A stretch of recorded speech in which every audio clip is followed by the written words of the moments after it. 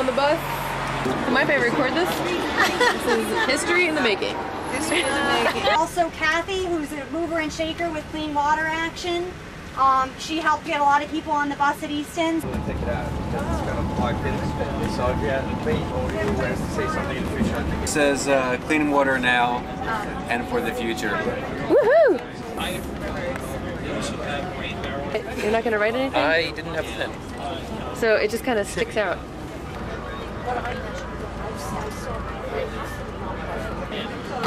Up here we are going to a public hearing that will be defending the people's right to clean water.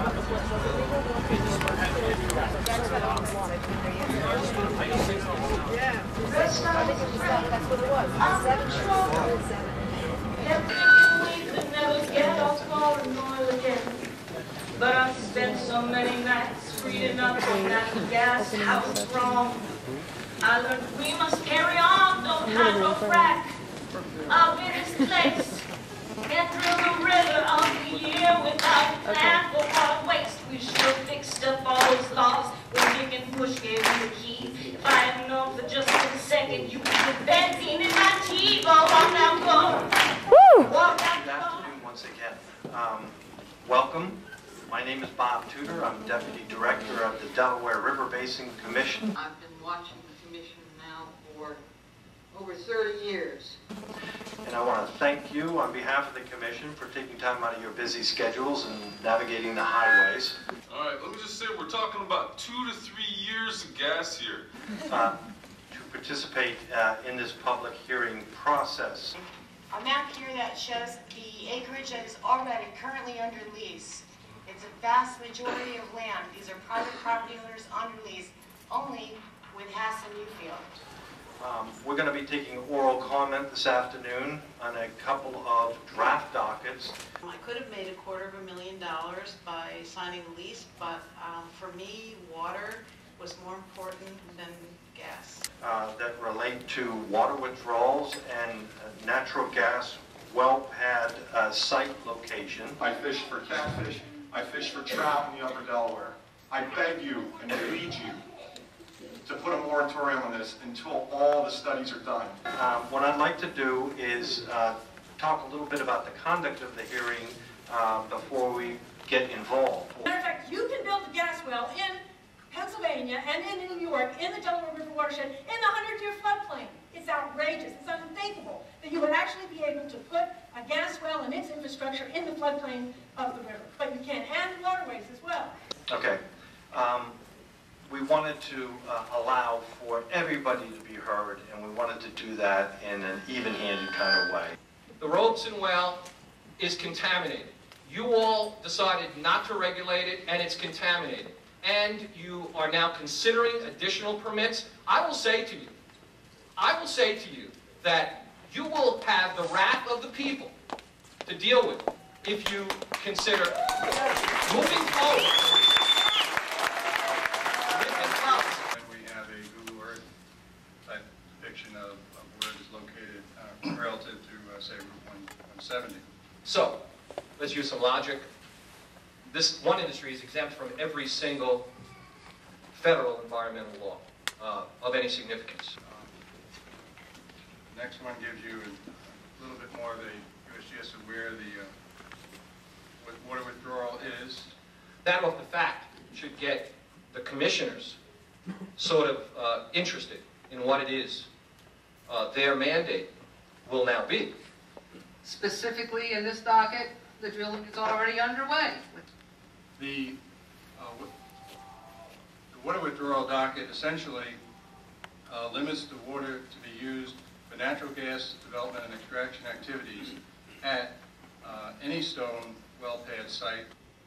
255 million gallons per year. In the floodplain of the river, but you can, and waterways as well. You would think, well, who would do this? Well, I'll tell you right now, Stone Energy did it. And Stone Energy did it in violation of Pennsylvania regulations, was found in violation of Pennsylvania regulations just last month. A picture right here I'm submitting of the flooded site of Stone Energy want it free in Susquehanna County.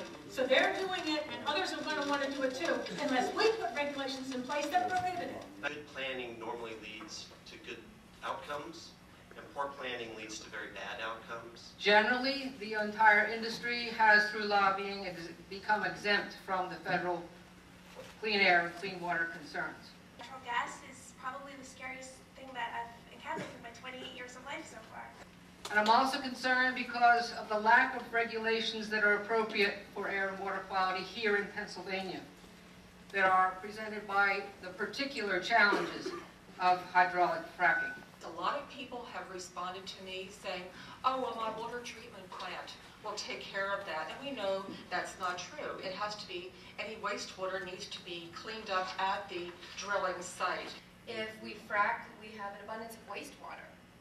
If we don't frack, then there's less wastewater, and which means that we have less treatment facilities, which use energy anyway, a lot of it.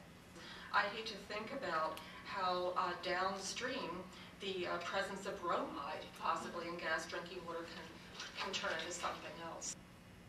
I'm pretty pissed off, I'll tell you that. Yeah.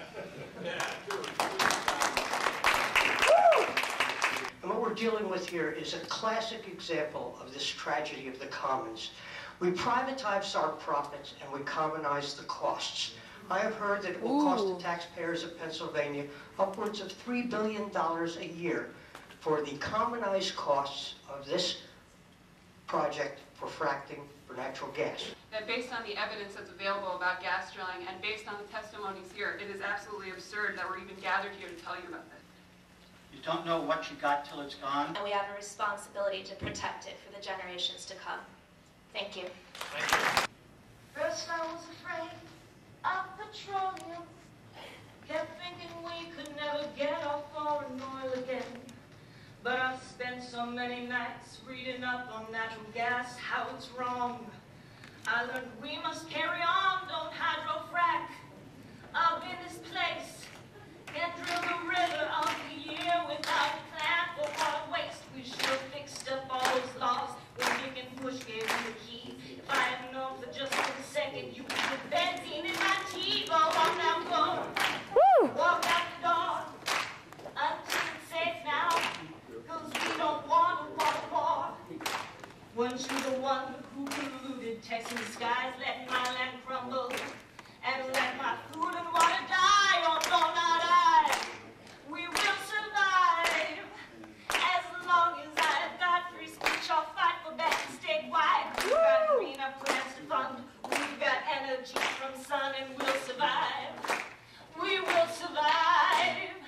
It took all the strength we had not to lease our land.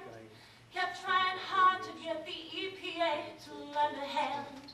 And we've spent so many nights scheming lawsuits that will fly. I used to cry. Now I write the New York Times and you see me. We're all here still. I'll be that chained up activist tied up against the drill. So you felt like dropping cash and just expect you'll get the lease. Now I'm saving all my gas and for someone who's loving me. Hey, hey. Woo!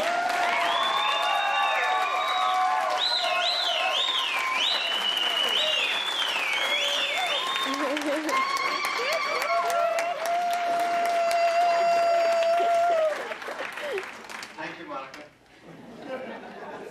Hello, I'm Natasha Pelek. I forgive Stone Energy for asking for the permits. And that's my final statement. Thank you very much. Hi, my name is Einstein, and I need you to pay attention to your water. Otherwise, I won't have any water either.